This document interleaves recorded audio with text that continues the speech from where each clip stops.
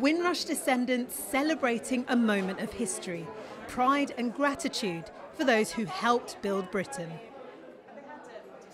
Citizens of the British Empire coming to the mother country with good intent. The Empire Windrush arrived in 1948. 97-year-old Alfred Gardner was a passenger on the ship. Born in Jamaica, he settled in Leeds. This is me on the right. I don't know where the 75 years are gone. 75? It can't be. Why is it so important for people to remember the 75th anniversary of Windrush? Britain wanted people to help to rebuild. Because, at that time, there's still a lot of buildings that were burnt out.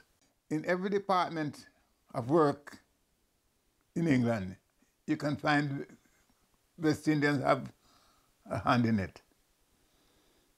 Yeah, I think we've done a good job. King Charles has acknowledged the contribution of Alfred and other Windrush pioneers with a series of portraits. Brilliant. It was a very special generation. I do find the sun shines a little brighter on St. Marie. Death in Paradise star Don Warrington is a Windrush descendant.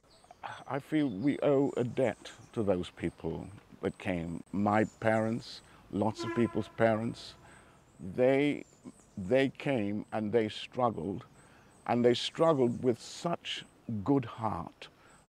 But he is angry that thousands were wrongly classed as illegal immigrants by the Home Office.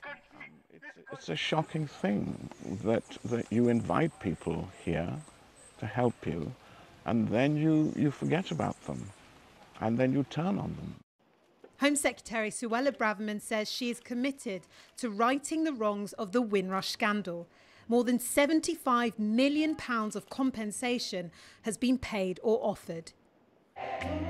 Events have taken place across the UK, in Cardiff at the Senedd and in Birmingham, a musical tribute. Here in Brixton, people of all ages are celebrating, and this area of South London has played a special part in the Windrush story, because it's here many found jobs and a home after leaving the ship. Today's celebrations, a milestone etched in the national story of Britain, with a legacy that continues to shape the nation. Celestina Olulode, BBC News, Brixton.